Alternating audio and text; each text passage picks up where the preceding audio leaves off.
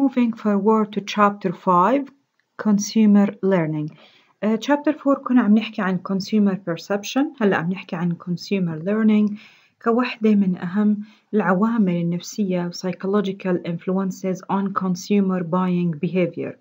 بأول جزء نحن عم بنناقش learning objectives أو إيش الأشياء اللي حنتعلمها وحنحكي فيها within chapter 5. chapter 5 رح يكون على أسبوعين، الأسبوع الحالي والأسبوع القادم إن شاء الله. خلال الأسبوع الحالي حنغطي فيه learning objectives رقم 1 2 3 4. الأسبوع القادم إن شاء الله حنغطي فيه learning objectives 5 6 7 8. learning objective رقم 1 to understand the elements of learning in the context of consumer behavior. هنحكي عن العناصر الأربعة الأساسية ضمن عملية التعلم ضمن قالب وسياق consumer behavior. Number 2 to understand behavioral learning, classical conditioning and the rules of stimulus generalization and discrimination developing and branding new products. هنحكي بالبارت الثاني عن أشهر نظريات التعلم والمودلز الأشهر في مجال التعلم. هنحكي عن نظرية التعلم الكلاسيكي بعدها أو التعلم الإشراطي. Number 3 to understand instrumental conditioning and the objectives and methods of reinforcement. بعدها حنحكي عن التعلم الإجرائي، رح نحكي عن كيف بقدر أطبق نظريات التعلم الكلاسيكي والتعلم الإجرائي ضمن consumer behavior. وfinally number 4 to understand role of observational learning in consumer behavior. رح نحكي عن النظرية الأخيرة بالتعلم بالبارت الأول اللي هو observational learning، التعلم عن طريق الملاحظة أو المراقبة، واللي بنحكي عنها في بعض الأحيان modeling. بصفحة 148 وفي بداية chapter 4 بنحكي عن what is learning. Learning is applying your knowledge and past experience to present circumstances. Learning is the process by which individuals acquire the purchase and consumption knowledge and experience they apply to future related behavior. التعلم هو عبارة عن التغير في السلوك نتيجة الخبرة. فبحكي إنه التعلم حدث لما بيصير في عندي تغير في سلوكيات الأفراد، تغير في استجاباتهم. طلع على سلوكيات الناس بالوقت الحالي لما بتروح على السوبر ماركت أو الهايبر ماركت. خلينا نحكي على السوبر ماركت، بلشت العالم تلبس الجلوفز، بلشت العالم تحط الماسك، العالم الهايجين موجودة بجيبها لما تدخل على السوبر ماركت، لما تدخل على محل الخضار والفواكه ولما تطلع منه. أكيد قبل شهرين ما كان هذا الكلام موجود. طيب ليه تغيرت سلوكيات الناس؟ ليه تغيرت استجاباتهم؟ نتيجة للخبرات اللي اكتسبوها، خبرات مباشرة وغير مباشرة، وهذا معناه إنه التعلم حصل، التعلم تم. لذلك نحن عم نحكي إنه you have to apply this knowledge to future related behavior. لما نحكي عن learning أو التعلم بصفحة 148 نسأل حالنا what makes teaching and learning effective؟ شو اللي بيخلي التعلم أكثر فاعلية وأكثر كفاءة؟ بهذا البارت بنحكي عن 3 أشياء. learning و teaching بيكون effective أكثر و efficient أكثر إذا كان السندر أو المرسل للمعلومة أو المعلم knowledgeable. كل ما كان knowledgeable أكثر، عنده knowledge معرفة، عنده experience أكثر، كل ما كانت التعلم أو عملية التعلم effective أكثر. عشان هيك بنشوف شركات ضخمة وعملاقة زي جوجل، زي مايكروسوفت، زي فورد، زي تويوتا مبدعة بالlearning. ليه؟ بحكم النولج اللي موجودة عندهم، بحكم الإكسبيرينس الموجودة عندهم. نقطة تانية بتخلي learning more effective الفن and entertainment. إنه تخيل لما بيكون الجو اللي بتنعطى فيه المعلومة وجو التعلم والتعليم خارج عن المألوف، وفي درجة من الدعابة والتسلية والمتعة، أكيد رح يكون learning more effective. عشان هيك بتذكروا نحن الصف الرابع لما علمونا أحرف الجر بأغنية من إلى عن على أحرف الجر سقط الدب عن الفنن إني شربت من النهر ذهب الولد إلى الحقل. صدقا هالأغنية تعلمناها بالصف الرابع ولغاية الآن متذكرتها، يعني أنت بتحكي عن أكثر من 20 سنة. طيب شو اللي يذكرك بكلمات هاي الأغنية؟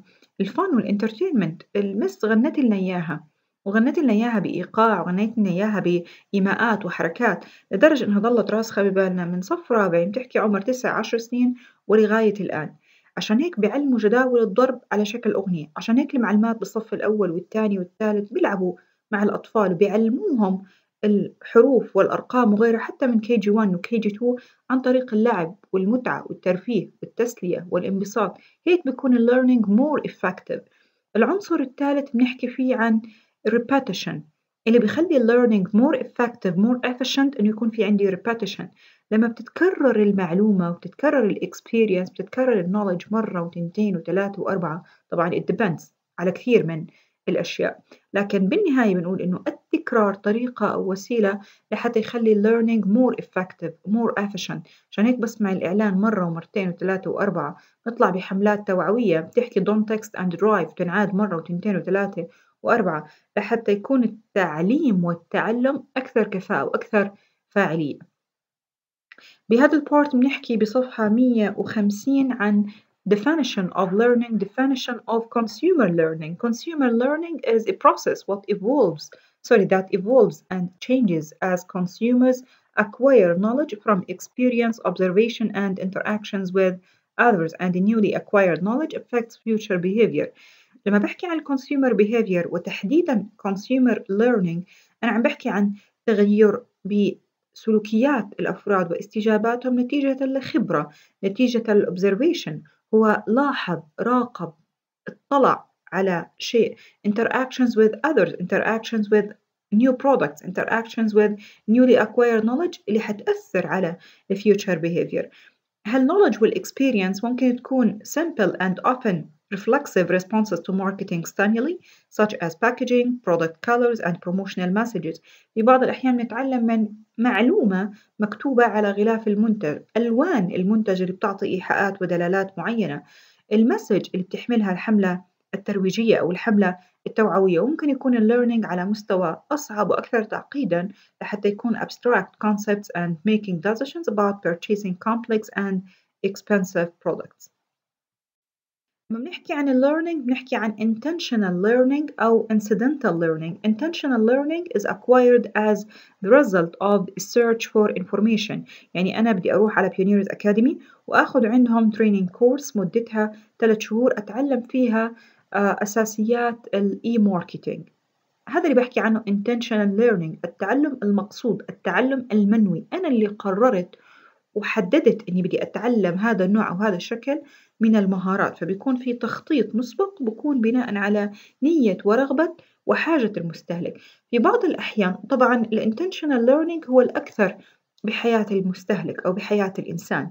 جزء من التعلم وهو الأقل ممكن يكون incidental learning is acquired by accident عن طريق الصدفة or without much effort أو مش كتير تعبت وغلبت حالي لحتى تعلمت. فأنا طالعة على سبيل المثال بتاكسي وعم بسمع برنامج بيحكي عن global warming وكيف ممكن الإنسان العادي والمستهلك العادي يخفف من أثر global warming أو الاحتباس الحراري. تعلمت شيء جديد by accident. Learning consists of for learning بصفحة رقم 150 بنحكي عن عناصر التعلم الأربعة motives, cues, responses and لما بحكي عن الموتيفيشن أنا بحكي عن العنصر الأول من عملية التعلم. الموتيفيشن أو الدافع هي عبارة عن قوة داخلية تدفع الواحد منا لحتى يحط أهداف ومن ثم يؤدي إلى سلوك. معروف إنه قبل الدافع أو قبل الموتيفيشن في unfulfilled needs، حاجات غير مشبعة هي اللي ولدت الدافع. الدافع اللي خلى عندي رغبة بالتعلم. فلما بروح على شركة وبحكي لهم يا جماعة أنا بدي أقدم للوظيفة اللي أنتم معلنين عنها، لا أنت طالب منهي ثانوية عامة بس إحنا بدنا واحد مخلص بكالوريوس يحمل شهادة جامعية، سوري. والوظيفة الثانية حكوا نفس الكلام. صار عندي موتيف وصار عندي دافع إني أكمل دراستي الجامعية. بروح على وظيفة بيقولوا لي سوري نحن بدنا اللغة الإنجليزية كمتطلب أساسي رئيسي، سوري نحن بدنا يكون المتقدم للوظيفة عنده خبرة لا تقل عن 2 سنين. فبصير في عندي دافع أو بصير في عندي موتيفيشن لأتعلم اللغة الإنجليزية. وهذا اللي أنا عم بحكيه إنه الدوافع واحدة من أهم عناصر عملية التعلم. قبل هاي الدوافع بده يكون عندي العنصر الثاني اللي هي الكيوز. كيوز هي عبارة عن تلميحات هي عبارة عن تحريض. هذا الكيو، هذا المحرض، هو اللي ولد الدافع عند الاند يوزر. فبشوف صورة هالموديل الصبية الستايلش الجورجيوس ضمن هذا الإعلان، لأنها تاكل هذا النوع من الكورن فليكس اللي فيه كالوريز أقل، لأنه هي بتمارس الرياضة بشكل يومي وملتزمة مع هذا الجيم، وهي واحدة من المشتركين عندها membership card مع هذا الجيم لمدة 4 شهور. شوف كيف تغير جسمها وتغير حياتها. فكان هذا الإعلان هو الكيو اللي ولد عندي الدافع. لذلك الكيوز مرتبطة بالموتيفيشن. الكيو هو عبارة عن برايس، واو كان سعر القطعة 300 دينار صار 120 دينار. سعر المنتج هو اللي ولد عندي الموتيفيشن لحتى أشتريه. الباكج للمنتج هو عبارة عن الكيو اللي خلى عندي موتيفيشن بإني أشتريه وأعرف عنه أكثر. ستور ديسبلايز، طريقة ترتيب المنتجات وعرضها بالمحل، كانت هي عبارة عن الكيو اللي ولد عندي الموتيفيشن. الثالث بعملية التعلم هو الريسبونس أو الاستجابة. وفي بعض الأحيان بيصير في تعلم لكن ما بتكون الاستجابة ظاهرة. كيف يعني؟ شركة زي أبل على سبيل المثال بتعلن عن نوع جديد من الموبايلات بيساعد الشخص الكفيف على اجتياز حياته الطبيعية الاعتيادية بشكل أبسط وأسهل، لأنه هذا الموبايل بيساعده على تعقب الأشخاص اجتياز العقبات أو المطبات أو العثرات والسير بالشوارع العامة بطريقة أبسط وأسهل، استعراض الفيديوهات والمسجات بطريقة أبسط وأسهل. أنا عرفت عن هذا التليفون، صار في learning لكن without overt response. أنا ما رحت واشتريت هذا التليفون، حصل تعلم لكن ما في استجابة ظاهرة. شركة زي المراعي أعلنت عن منتج جديد، القشطة الجاهزة وبنكهات جديدة، نكهة الفراولة والكرز والتوت. صار في تعلم وعرفت عن هذا المنتج وحضرت إعلان واثنين وثلاثة بيحكوا عنه، لكن ما صار في overt response، ما كانت في استجابة ظاهرة، استجابة فعلية، فأنا ما اشتريت هذا المنتج. رقم 4 والعنصر الرابع بعملية التعلم هو reinforcement. reinforcement هو عبارة عن التعزيز. The reward اللي هو ممكن يكون pleasure, enjoyment and benefits that the consumer receives after buying and using product or service increases the likelihood that specific response will occur in the future as the result of particular cues or stimuli.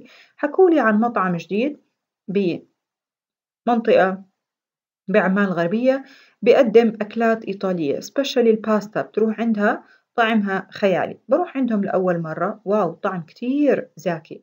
هذا الحكي اللي هو الطعم اللذيذ اللي أنا شعرت فيه، وجو المطعم اللي فيه النظافة والترتيب والتعقيم والخدمة الممتازة والسريعة، هو عبارة عن الريورد اللي راح يزيد احتمالية إنه تتكرر الاستجابة مرة أخرى. ممكن أوصل لدرجة اللويالتي والكوميتمنت بالتعامل مع هذا المطعم. عشان هيك بنحكي عن الرينفورسمنت أو الريورد، المكافأة أو التعزيز اللي بيحصل عليه الأند يوزر نتيجة التعامل بالمنتج أو الخدمة، رح يزيد احتمالية تكرار الاستجابة، وبالتالي مستوى التعلم رح يكون أعلى وأكبر بهاي الحالة. السلايد اللي بعدها بيحكي عن classical conditioning، ونحن هلأ بصفحة رقم 151. فوق هذا الفيجر مباشرة سوري، احنا هلأ بصفحة 152. هذا الفيجر موجود بصفحة رقم 152 وتكملته ب 153. بس قبل هذا الفيجر خليني أروح على صفحة 151 على آخر باراجراف. بصفحة 151 بآخر باراجراف بنقول there is no single universal theory of how people learn. Broadly, there are two models of learning, behavioral and cognitive. عندي مئات النظريات اللي بتحكي عن التعلم، ما في نظرية واحدة صحيحة وقابلة للتطبيق في كل مكان وفي كل زمان، أكيد لا. لكن مئات نظريات التعلم جزء كبير منها ممكن يكون تحت واحدة من هالتو مودلز. عندي الموديل الأول behavioral model أو behavioral learning، الموديل الثاني cognitive model أو cognitive learning. تحت behavioral model في عندي عدة نظريات، وتحت cognitive learning في عندي عدة نظريات. نحن بهذا الكتاب وبهذا الشابتر تحديدا هنحكي عن الموديل الأول اللي هو behavioral learning، ونحكي عن أول ثيوري اللي هي conditional learning، الثيوري الثاني instrumental أو operant learning، والثيوري الثالثة observational learning. بعد ما نخلص الموديل الأول اللي بيجي تحته النظرية الأولى classical conditioning، والنظرية الثانية operant learning، والنظرية الثالثة observational learning or modeling. هروح على الموديل الثاني اللي بنحكي فيه عن cognitive learning. خلينا نروح على صفحة 152 ونحكي عن classical conditioning. خليني أحكي briefly عن فكرة هاي النظرية. classical conditioning التعلم الكلاسيكي، التعلم الإشراطي، واضح من الاسم في شرط معين ضمن هاي النظرية. صاحب هاي النظرية أكيد العالم إيفان بافلوف. فكرة إيفان بافلوف بهاي النظرية إنه بالبداية كان الكلب يشوف قطعة اللحمة اللي هي عبارة عن unconditioned stimulus زي ما أنتم شايفين معي figure 5.3a. فكانت قطعة اللحم هي unconditioned stimulus، المحفز أو المنبه غير المشروط. ليه غير مشروط؟ لأنه قطعة اللحم لحالها كافية ومش شرط يكون معها أي شيء لحتى تولد unconditioned response، الاستجابة غير المشروطة اللي هي عبارة عن salivation أو سيلان اللعاب. مجرد ما الكلب يشوف قطعة اللحمة ببلش عنده salivation، وهذا الشيء الطبيعي والبديهي. بلش إيفان بافلوف يعرض قطعة اللحمة على الكلب ومعاها يعرض صوت الجرس أو يطلع صوت الجرس أو يقرع الجرس. بعد عدة مرات قطعة اللحمة وصوت الجرس يصير salivation، قطعة اللحمة وصوت الجرس يصير salivation. بعد ربط هدول المنبهين أو المحفزين مع بعض اللي هم اللحمة مع الجرس، واضح معكم بالفجر after repeated pairings، بعد هذا الدمج والربط لعدة مرات صارت conditioned stimulus المنبه أو المحفز المشروط اللي هو عبارة عن صوت الجرس يعطيني conditioned response. انتبه، كانت unconditioned response صارت conditioned response اللي هي salivation. فصار مجرد ما الكلب يسمع صوت الجرس يبلش عنده salivation أو سيلان اللعاب، مع إنه مش بالضرورة تكون قطعة اللحم موجودة. واضح جدا إنه هذا الحكي ما صار من مرة واحدة، صار بعد تكرار عدة مرات. عم بيعطينا مثال تاني من واقع حياتنا اليومي، فبيحكي عن unconditioned stimulus dinner aromas، روائح وجبة العشاء الفواحة بالبيت اللي مجرد ما نشم هاي الروائح نبلش نقول يا الله we are salivated، نبلش عندنا سيلان اللعاب وجوعنا من وراء ريحة الأكل. هلأ unconditioned stimulus هي روائح الطعام ربطناها بالconditioned stimulus اللي هي دقة الساعة 6 لتعلن عن أخبار السادسة. ففي كل مرة بتحضر فيها العشاء وبينحط على طاولة السفرة نسمع صوت نشرة أخبار السادسة. تكرر هذا الحكي مرة وتنتين وثلاث وأربعة إنه العشاء بيجي مع نشرة أخبار الساعة السادسة. بعد عدد معين من مرات تكرار هذا الربط بصير صوت النشرة الإخبارية للساعة السادسة لحاله كافي لحتى يصير في عنا salivation أو سيلان اللعاب.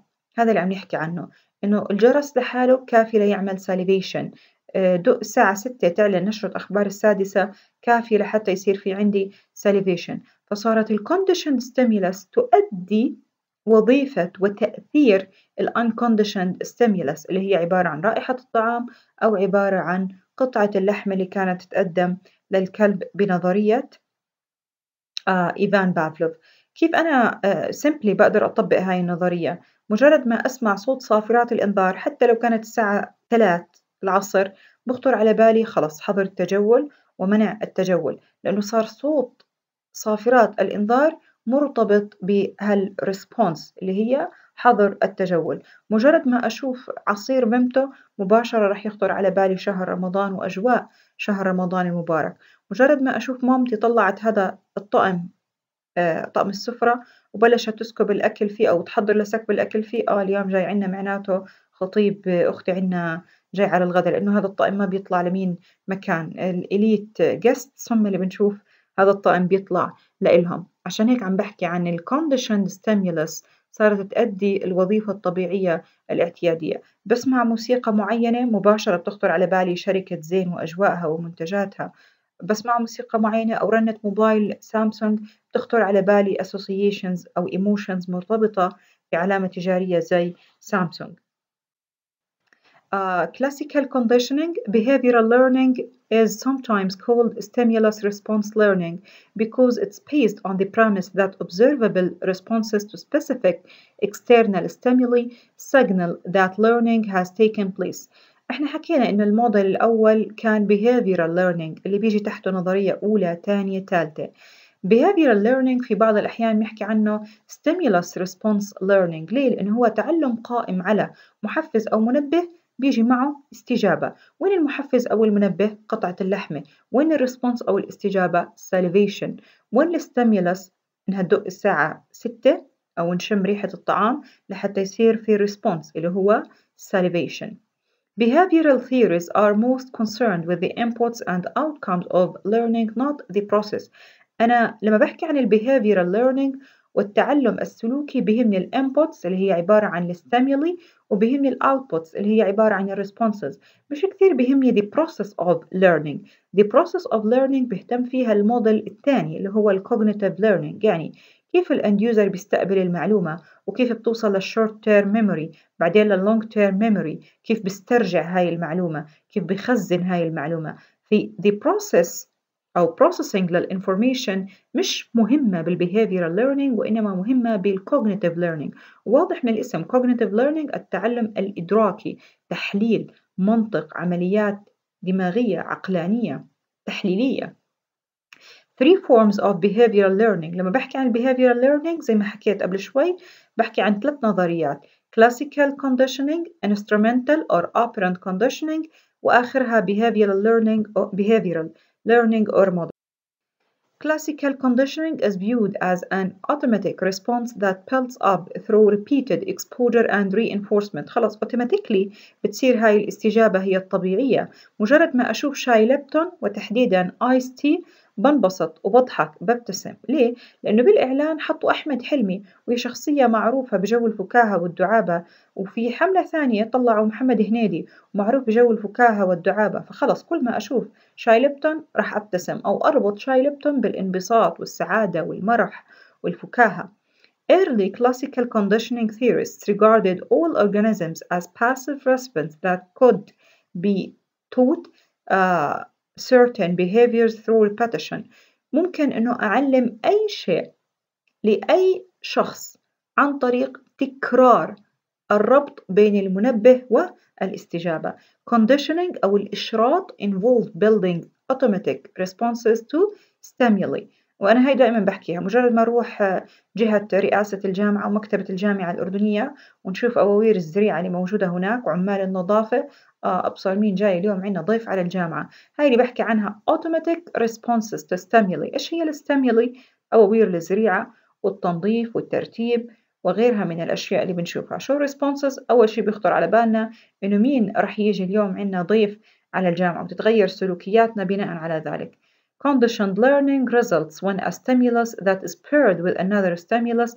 رح أربط بين منبه مع منبه آخر، واحد منهم بالوضع الطبيعي أبدا لا يعطي الاستجابة المطلوبة أو المرغوبة، وواحد منهم بالوضع الطبيعي بيعطي هاي الاستجابة، لأنه شيء طبيعي لما بنشوف الأكل بيصير في عنا salivation، لأنه شيء طبيعي لما نشوف أحمد حلمي نبتسم أو محمد هنيدي لأنه بيخطر على بالنا جو المرح والدعابة والفرح. نتيجة ربط التنتين مع بعض، أربط آيس كريم مع محمد هنيدي، مجرد ما أشوف هاي الآيس كريم لحالها راح تأدي الوظيفة المطلوبة أو المرغوبة وتعطي الاستجابة اللي بس على إلها كماركتير. In a consumer behavior context, an unconditioned stimulus might consist of well-known brand. Simple and previously acquired consumer perception of brand is unconditioned response. Conditioned stimuli might consist of a new product under an existing brand name. The conditioned response would be consumers trying these products because of the belief that they embody the same attributes with which the brand name is associated. يعني لما بحكي عن classical conditioning واحدة من تطبيقاتها على أرض الواقع إنه علامة تجارية مشهورة ومعروفة ونحن ماخذين عنها انطباع معين، مجرد ما يطلع منتج جديد بيحمل نفس الاسم بنعمم نفس الانطباع على المنتج الجديد، وهي هي فكرة أو مبدأ classical conditioning.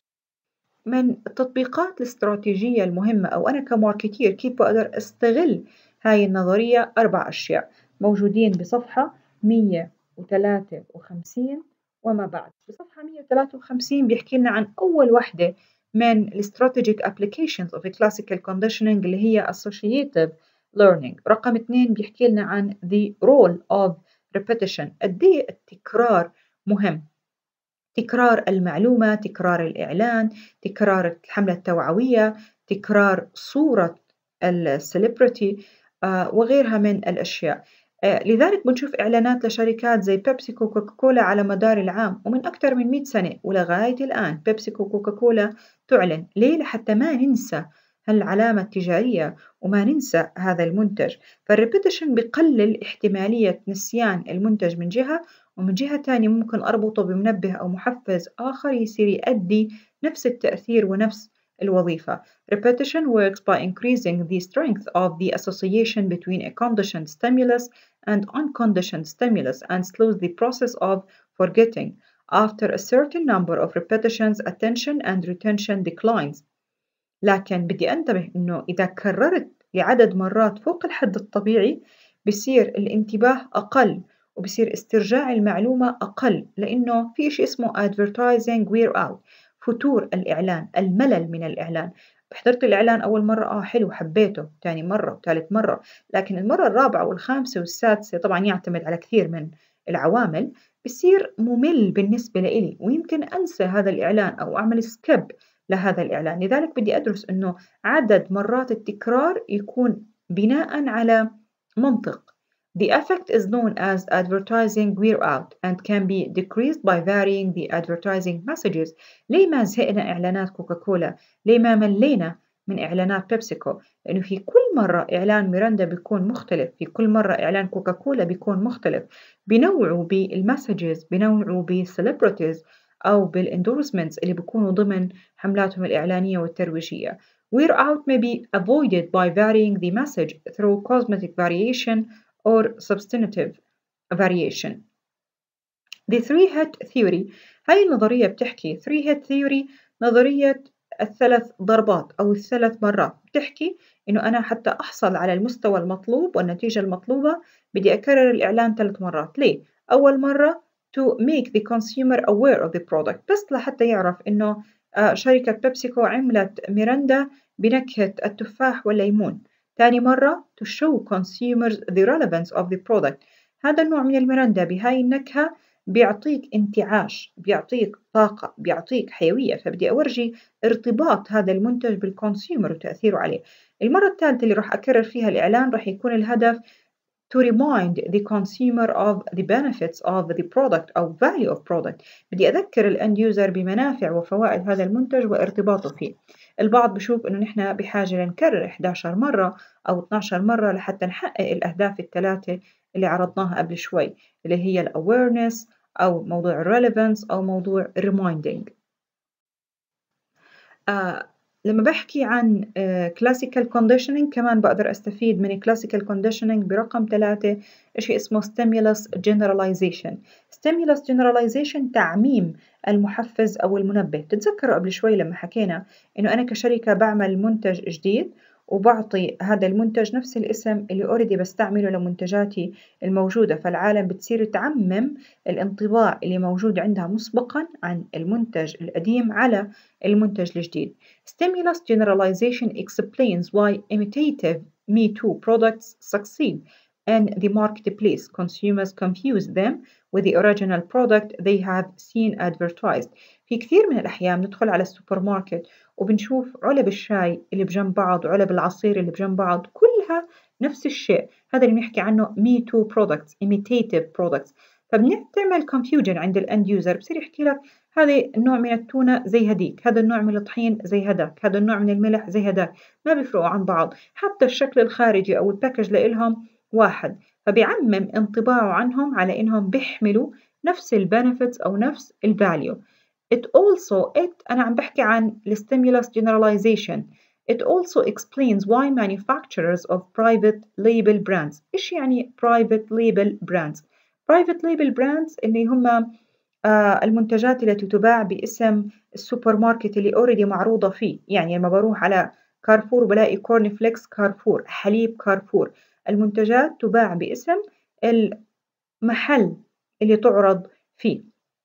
فبنحكي عنها private label brands. The manufacturers of private label brands try to make their packaging closely resemble the national brand leaders. لما بيعملوا غلاف لمنتجاتهم اللي هو كورنفليكس كارفور، حليب كارفور، مياه كارفور، عصير كارفور، بيحاولوا إنه يكون الباكج قريب من منتجات وعلامات تجارية تعتبر leaders أو قائد في السوق، مشهورة ومعروفة على مستوى عالمي، لحتى العالم تعمم الانطباع اللي بيعرفوا عن المنتجات العالمية المشهورة والمعروفة على المنتجات اللي موجودة قدامهم.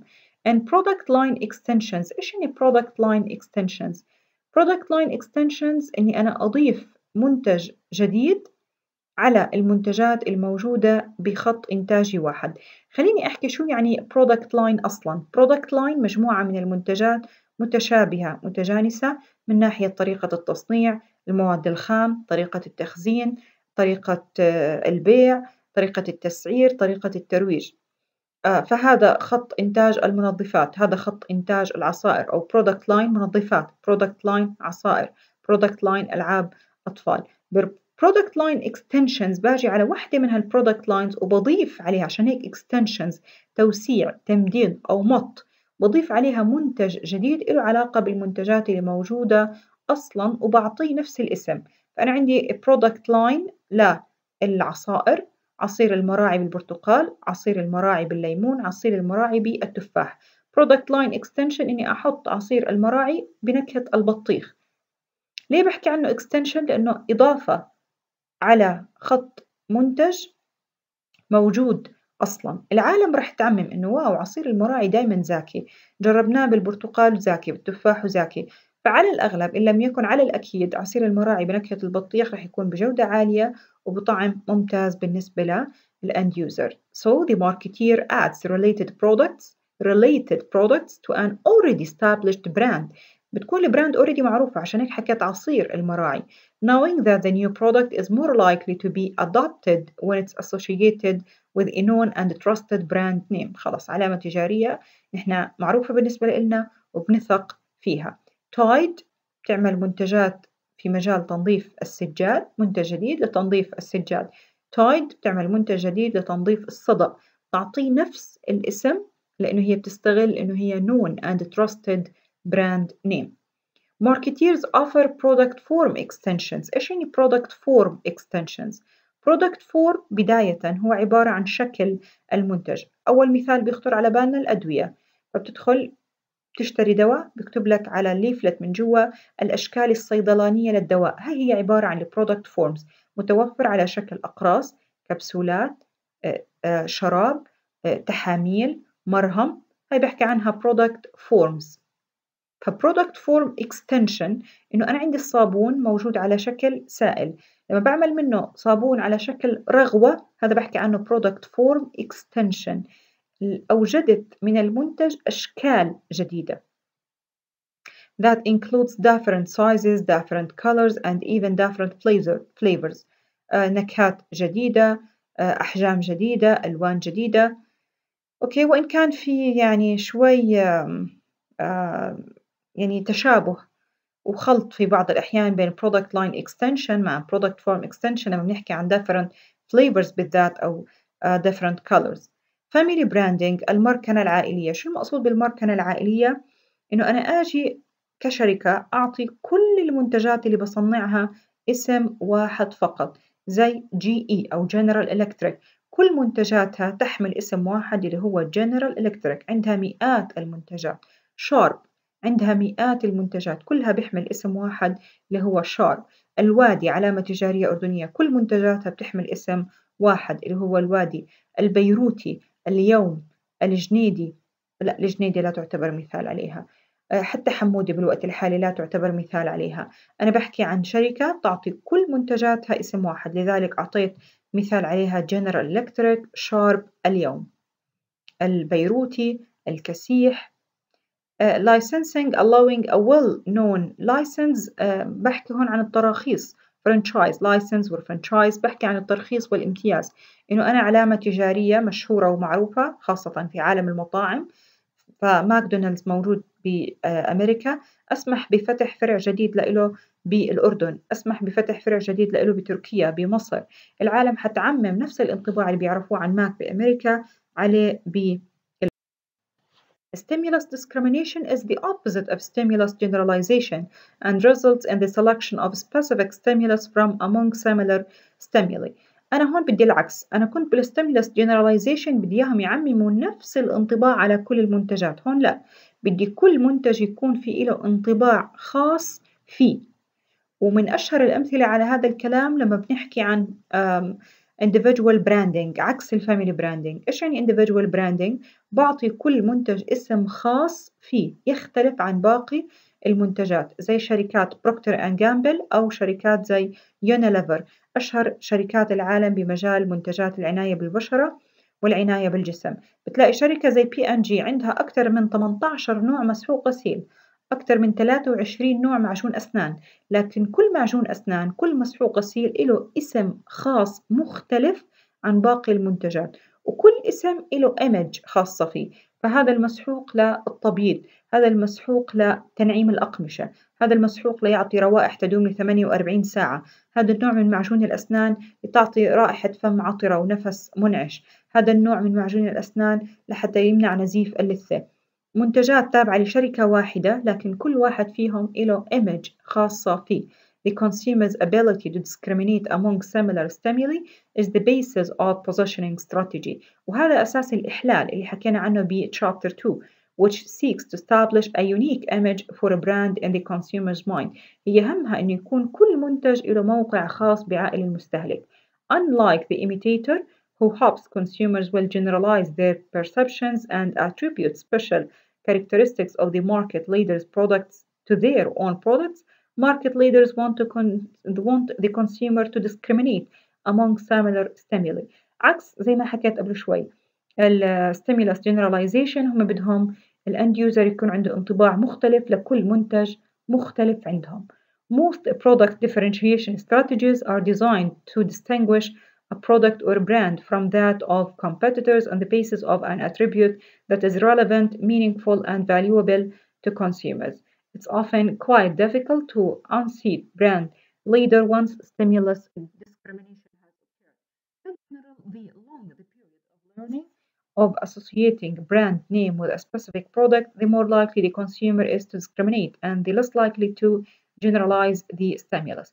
أكيد كل ما كانت فترة التعلم أطول اللي هي الربط بين هالاسم مع المنتج، كل ما كانت احتمالية الإند يوزر يميز ويفصل بتصير أعلى وأكبر، واحتمالية التعميم بتصير أقل.